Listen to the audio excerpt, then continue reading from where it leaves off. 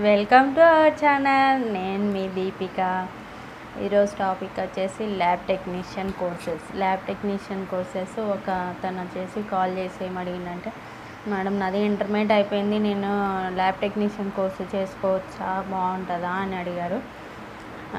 Friends, నేను request చేసేది ఏంటంటే, చేసుకుంటే బాగుంటుందా అని కాదు ఫ్రెండ్స్, మీకు ఇంట్రెస్ట్ ఉందా లేదా, అది మనకి ఇంట్రెస్ట్ ఉన్న కోర్స్ మనం తీసుకోవాలి.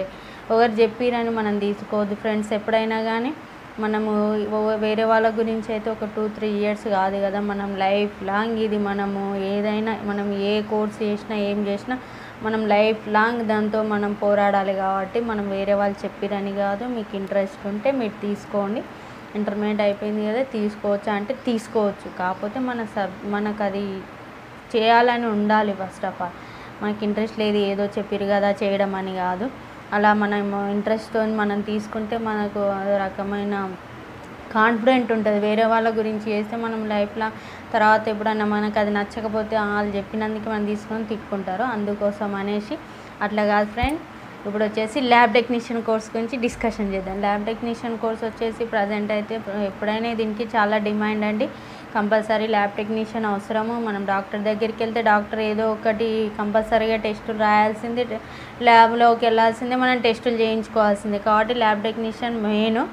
ఎప్పుడైనా ల్యాబ్ టెక్నీషియన్స్కి ఆఫర్స్ ఉంటాయి, ఫ్యూచర్ ఉంటుంది. అప్పుడు అని కాదు, compulsory lab technician most important. కాకపోతే ల్యాబ్ టెక్నీషియన్లో వచ్చేసి 2 టైప్స్ ఉంటాయి. ఇది డిప్లొమా ఉంటుంది, డిగ్రీ ఉంటుంది.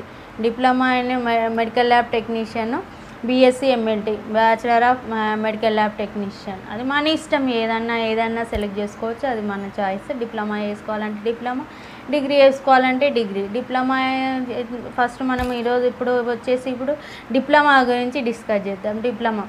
Diploma in medical lab technician చేయాలంటే ఇంటర్మీడియట్ కంప్లీట్ అయిపోతే సరిపోద్ది. ఇంటర్మీడియట్ కంప్లీట్ అయ్యి 50% మార్క్స్ స్కోర్ చేయొచ్చు. 50% మార్క్స్ వస్తే ఎలిజిబిలిటీ. వాళ్ళకి ఎంట్రన్స్ ఎగ్జామ్ ఉంటుంది. ఎంట్రన్స్ ఎగ్జామ్ అంటే ఏ యూనివర్సిటీ వాళ్ళకి ఎంట్రన్స్ ఎగ్జామ్ వాళ్ళు కండక్ట్ చేస్తారు. లేదా మనం కాలేజీలో జాయిన్ అయినప్పుడు వాళ్ళు మనకి merit list base, intermediate merit list ఉంటుంది, ఆ మెరిట్ లిస్ట్ బేస్ ప్రకారం వాళ్ళు జాయిన్ చేసుకుంటారు.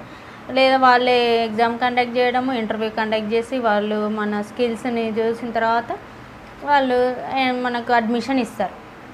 ఇంకొకటి వచ్చేది వీళ్ళకు మెయిన్ ఏంటంటే బ్లడ్ బ్యాంకింగ్.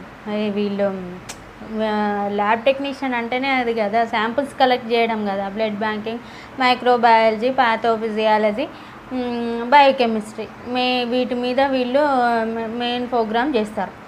వీళ్ళకు జాబ్స్ కంటూ కొద్దిగా ఉండదు. కాకపోతే డిప్లొమా వేస్తే కొంచెం శాలరీ అనేది తక్కువగా ఉంటుంది. డిగ్రీతో కంపేర్ చేస్తే డిప్లొమాకు శాలరీ తక్కువ ఉంటుంది. మా ఫాదర్ కూడా ల్యాబ్ టెక్నీషియన్, ఆయన గవర్నమెంట్ ల్యాబ్ టెక్నీషియన్, రిటైర్డ్ అయ్యిండు. అండ్ రిటైర్డ్ అయ్యి కూడా ఒక 10-15 ఇయర్స్ అవుతుంది.